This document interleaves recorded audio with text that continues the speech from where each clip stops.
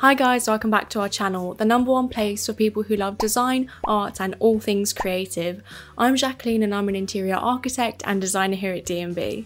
In today's video, I'll be showing you guys how to set a table for Christmas.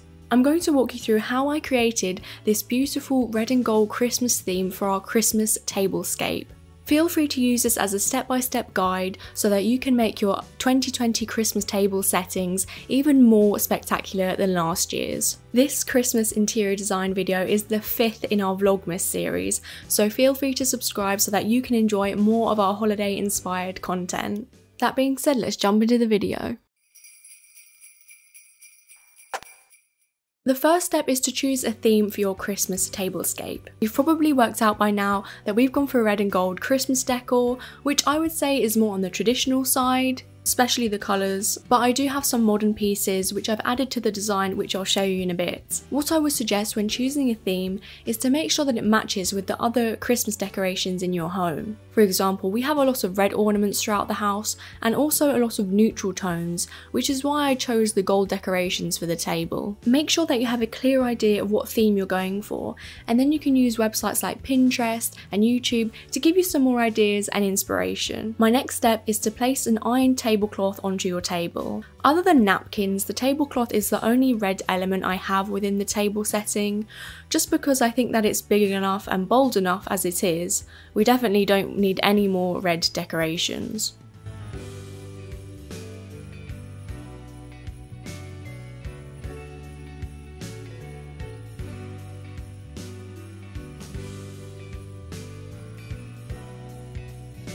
The tablecloth I have has a satin finish and has this Christmas holly pattern as well, which I think is very subtle but just adds a little piece of Christmas. Step 3 is to add a runner to the centre of your table and make sure that it contrasts the colour of your tablecloth. The one we have is gold, but any other colour that contrasts the tablecloth will work really well.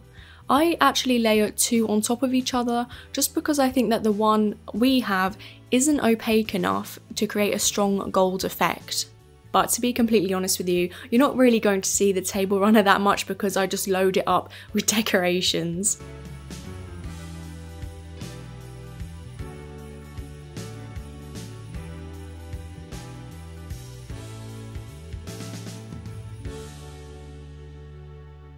Then, just to finish off the fabric table pieces, I lay out these placements where our guests are going to be sitting. At the moment I've laid out 4 because at the moment I'm not too sure who's coming to our house for Christmas.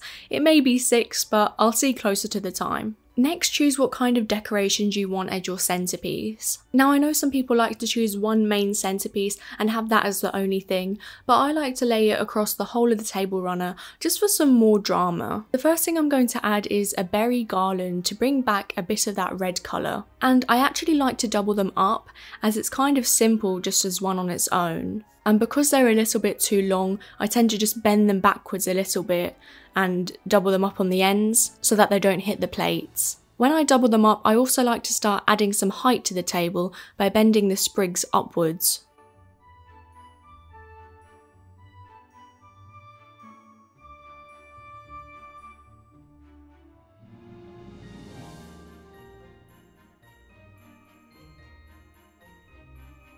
To add even more dimension, I add these gold metal Christmas trees to the centre as well.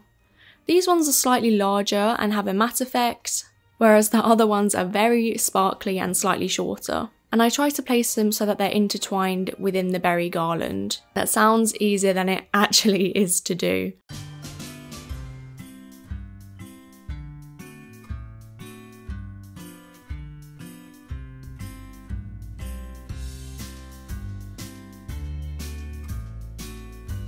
To add even more Christmas trees to the table, I have these really pretty golden candles.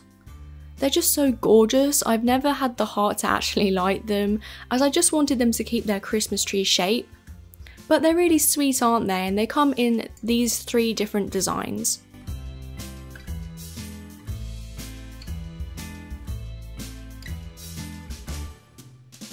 Then what I do to fill out any gaps in the garland and the candles is to add some festive potpourri. Now this one isn't strong smelling at all, and I've had it for about 4 years, so the smell's drifted away, which is actually the perfect amount. It just gives off a cinnamon and spice smell, which really spreads across the whole of the dining room, and also I think it's a nice way to invite the guests in for Christmas dinner.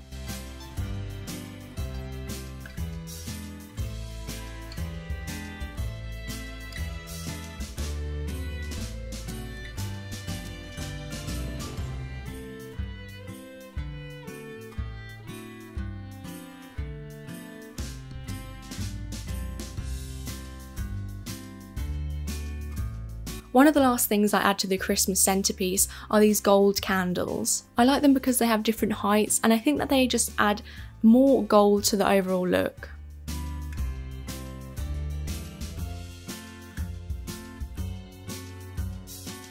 And I also thought I'd just show you quickly how I fold my napkins for the setting. I create a kind of fanned out effect, so what I do is just to pleat them so that it creates an accordion kind of effect.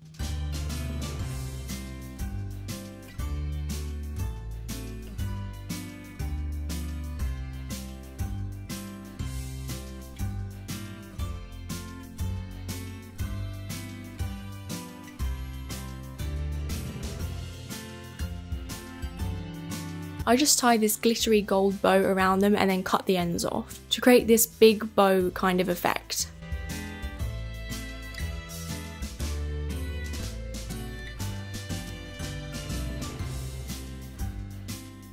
The 11th step for me is just to add any cutlery I want out for the dinner.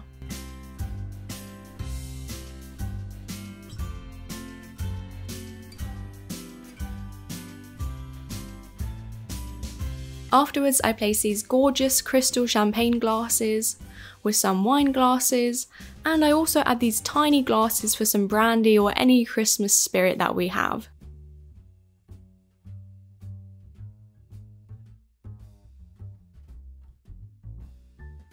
And I know it looks kind of over the top with the glasses, but it's Christmas, right? And to finish off the table setting, I add some Christmas crackers to make sure that the celebrations are ready to begin. I haven't actually bought any Christmas crackers yet because, to be honest with you, I haven't seen any that I like, but when I do, I'm going to buy some small gold ones just to sit next to the knife.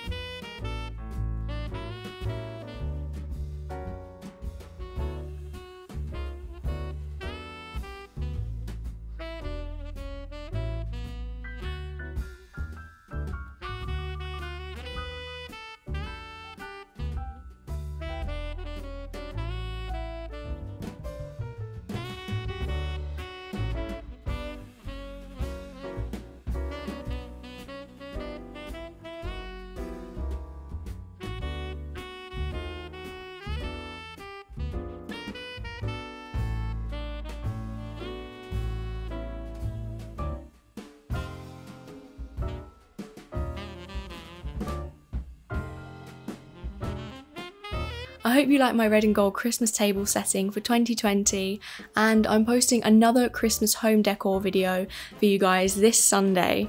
And if you like this video, then please give it a big thumbs up because you really do support our channel by doing that. If you're new, then welcome. On this channel we talk about interior design, architecture, illustration, content creation and graphic design. So if any of that interests you, make sure to subscribe to see videos just like this one.